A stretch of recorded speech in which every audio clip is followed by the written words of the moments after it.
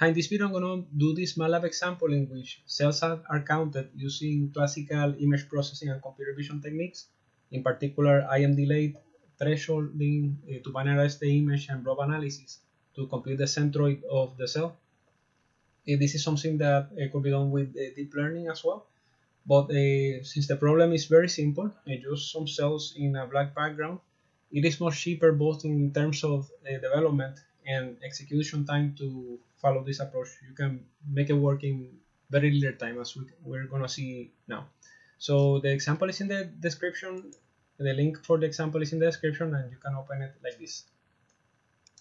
Okay, once in the example, you can put a breakpoint, hit F5 to run it, and then F10 to step. So this is gonna be the video size. The video is located in, it's called Echo Cells AVI. But it could also be MP4. A video reader is gonna be used to read image by image, and it works with various formats. And this is the blob analysis that we're gonna use to compute the centroids. Is from the computer vision toolbox. There's some configuration. We set the minimum blob area. The blob is basically in a binarized image in which all pixels are 1 or 0s. There are some segments that are segment of pixels that are together that correspond to an object, in this case cells, and the area, the total of pixels for that particular region, can be used to filter. For example, if it is below 7, it might be noise, and if it is about 300, then it's not a cell, so it can be used to filter. So yeah, it seems that the centroid is going to be computed automatically by this. And one of the things that we don't want is a bounding box. It's like a square that is around each blob found. In this case, we don't need it, so to speed it up, we take it out. And we need a video player because we're going to transform the image to mark where the centroids are. So we're going to display the results in the video player. Okay, so the position, for some reason, the example is going to change it. So this is the coordinates, and it's gonna round them, but that really doesn't change anything at all. So the video size, this is gonna be used for some reason, and so for some reason is 330 is added to it. But notice that the coordinates are inverted. And yeah, that's because in the images x and y, x, which is the column, goes first, and y, which is the row, goes after. While in arrays in MATLAB, you have the row first and the column after that. Yeah, and also understand that MATLAB is column measure while the displays are really row measures. Okay, so let's go with the first image. We're gonna use the frame video reader to get the image here. I understand it is used as a function, but that should be a method from the video reader to get the image, and then we're going to convert it to single and to gray. We are going to work in grayscale. Okay, so the first thing is we're going to delete the image, and you can see that one of the parameters is this neighborhood. It's basically a square of ones, and you can see it in here.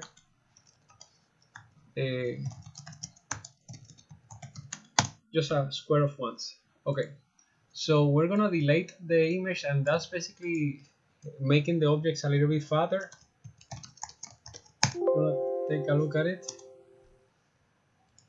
Yeah, it's kind of blurring and making things fatter a little bit, and then we're gonna multiply by 2 the image to have twice the intensity and subtract this. So this is kind of going to sharpen the edges. That's what they emphasize on the edges. So let's take a look again.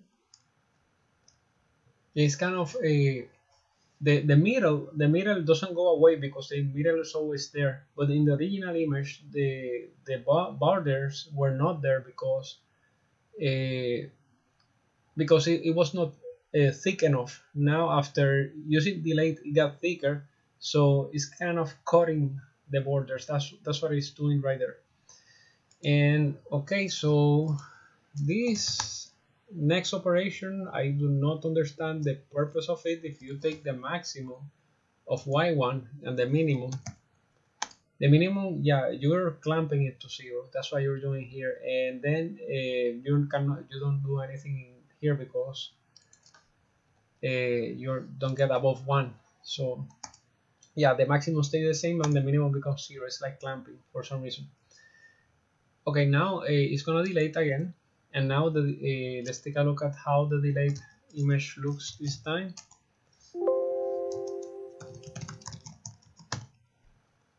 Okay, again it looks a little bit fatter, and now we're gonna subtract the white one, the original one, and that is gonna create like rings.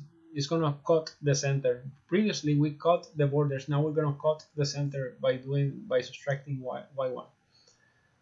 Okay, so let's just display y2.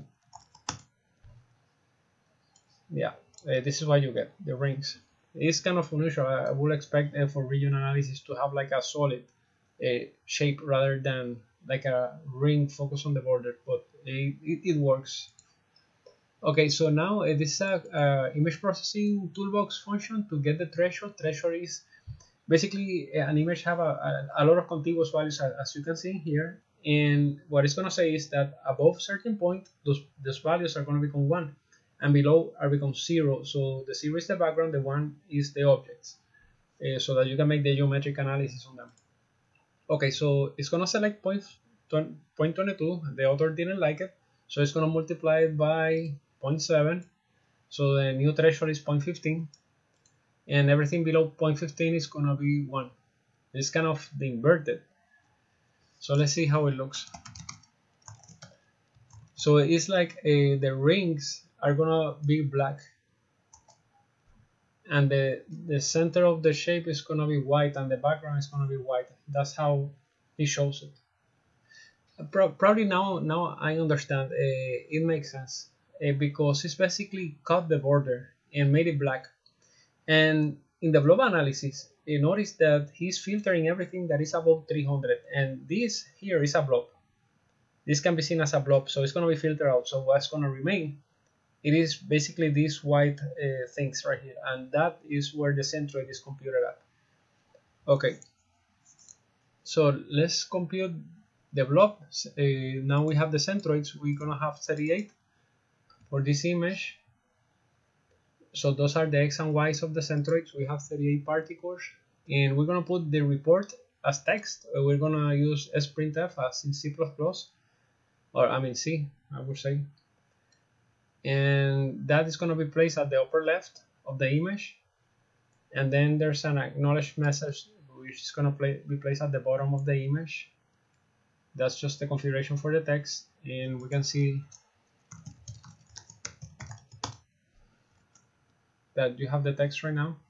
And then we're gonna use this computer vision toolbox insert marker that takes the position and some variable argin to configure how that those markers are gonna be inserted. So it's gonna be a star. It's gonna be a color green, and here's the XY coordinates of the markers. So it's gonna introduce all those 38 markers in the image. Yeah, so you can see here, this is now the original image with the count of 34, and we see the centroids of each cell. Okay, so now we're gonna apply this to the video, and we're gonna put a pause so we can see clearly. Whoops, it goes very fast. So they keep growing, and it's still detecting all of them. Okay, so let's try run this all over again. Okay, so I'm gonna put a pause in here so that we get the video, and then we just continue.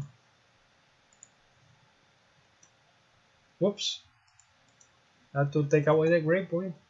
Yeah, you can see that the number of cells keeps increasing until it gets very big, and it detects all of them. So it's effective. The algorithm is effective in this scenario. Again, that's it. As a summary, we basically made some very basic image processing operations with imdilate to basically facilitate the detection of these regions. Then we use a threshold to binarize the image, and then we use the blob analysis to get the centroid and be able to detect the object. With the blob analysis, we can also calculate the area, and by certain aspect ratio, we can detect the object. And there's other geometrical property that can help filter which objects we want to detect or not. Okay, that's all for the video. Thank you very much for watching.